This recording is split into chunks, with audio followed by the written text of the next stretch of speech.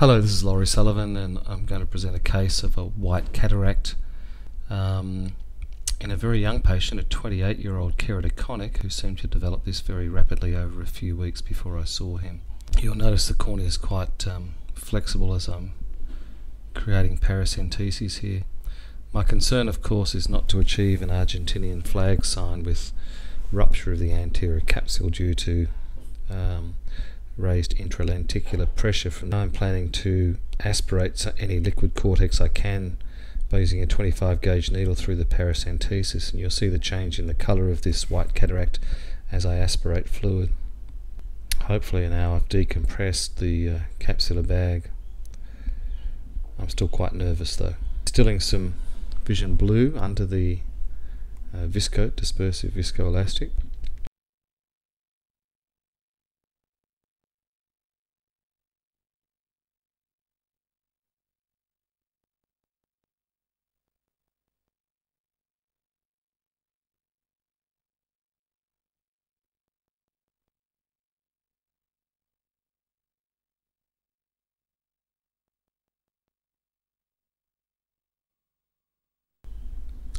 I've washed out the vision blue, and again I'm going through with the needle just to see if I can open the initial opening enough to start a capsulorrhexis.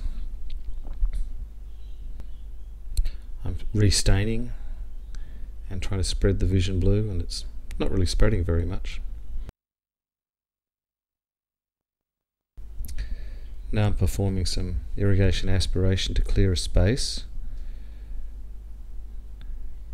and injecting some cohesive viscoelastic, and I can just see the puncture in the capsule there, and I'm trying to grasp it with some capsulorrhexis forceps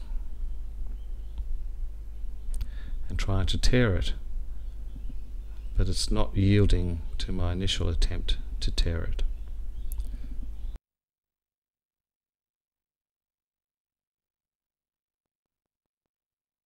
In fact, there's some fibrosis behind the anterior capsule which is preventing me from starting the rhexis.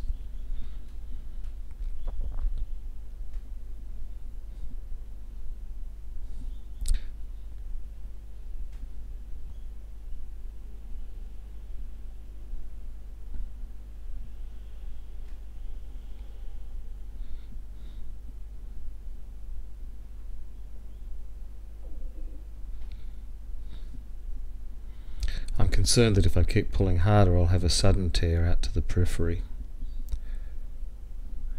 Some lens milk has just come out again.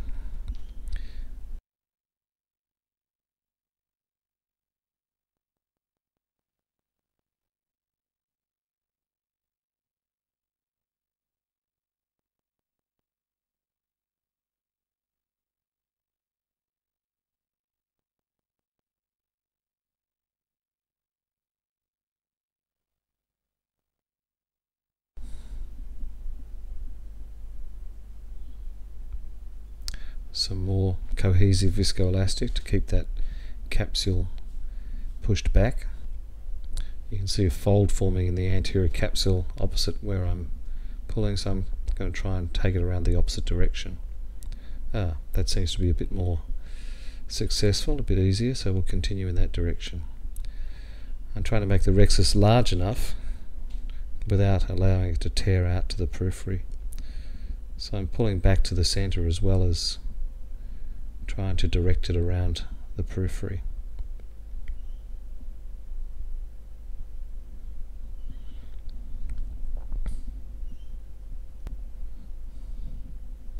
More viscoelastic.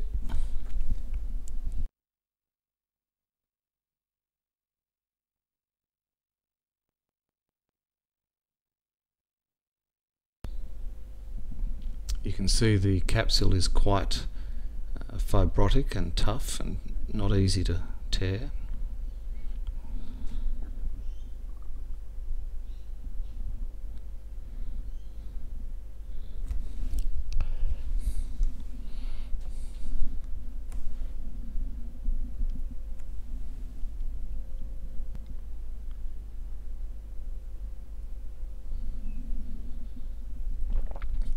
But with patience and persistence I'm getting it around.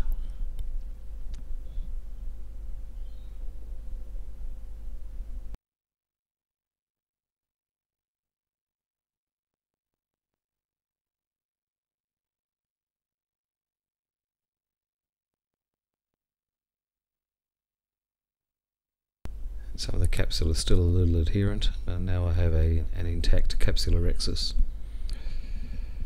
Going in with the irrigation aspiration by manual. Really, as much as anything, trying to clear a space centrally in which to work.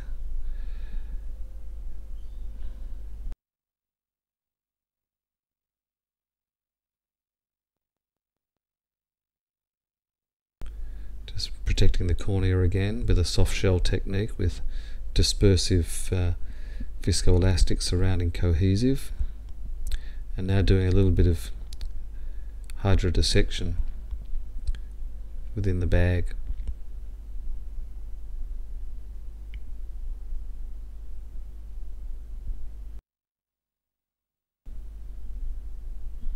Back to irrigation aspiration.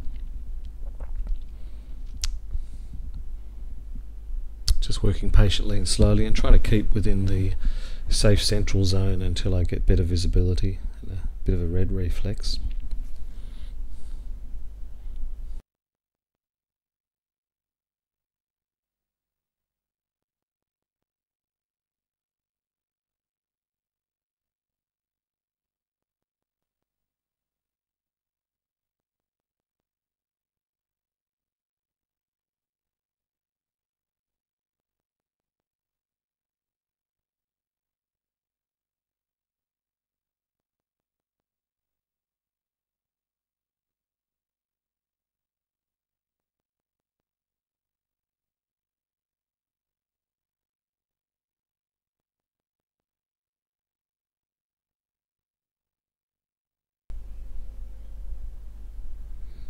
Unfortunately, I have made the rhexis a little bit small on the subincisional side, so it's not easy to access that subincisional cortex.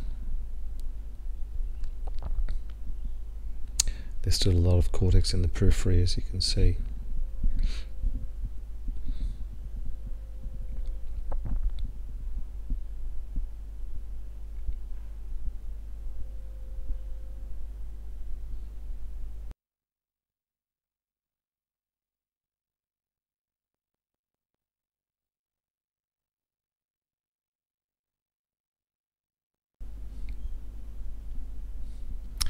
Since I can't access the subincisional cortex easily, I'm going to inject the foldable IOL.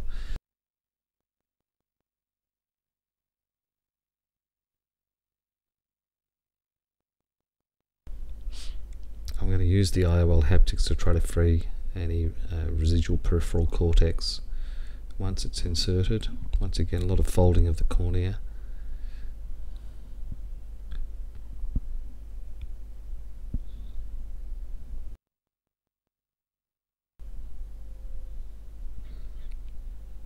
Suturing the wound because the wound is going to be leaky, and I'd like to perform any further manoeuvres with a pressurized anterior chamber.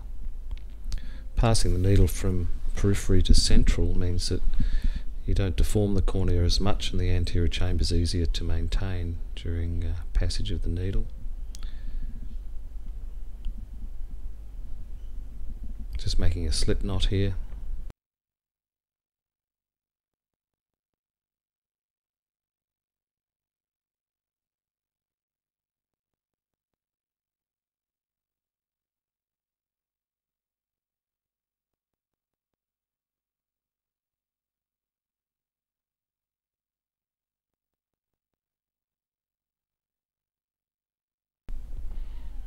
So 4 throws altogether. Aspirating viscoelastic. Now rotating the lens to try and free up any peripheral cortex.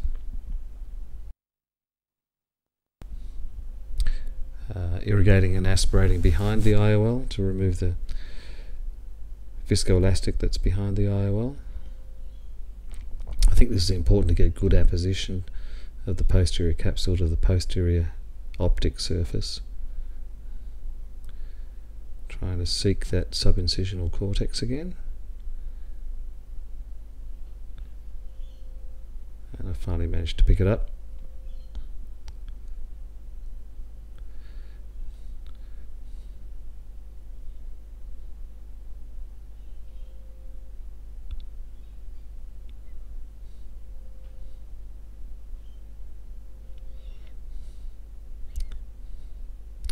Still a bit of fibrotic cortex attached to the margin of the capsulorrhexis there, and I'm just trying to see if I can get that off without tearing anything.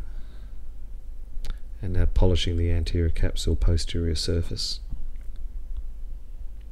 trying to remove any residual lens epithelial cells. I reckon I've done enough, and I'm just injecting some antibiotic solution and hydrating the wounds. Thank you.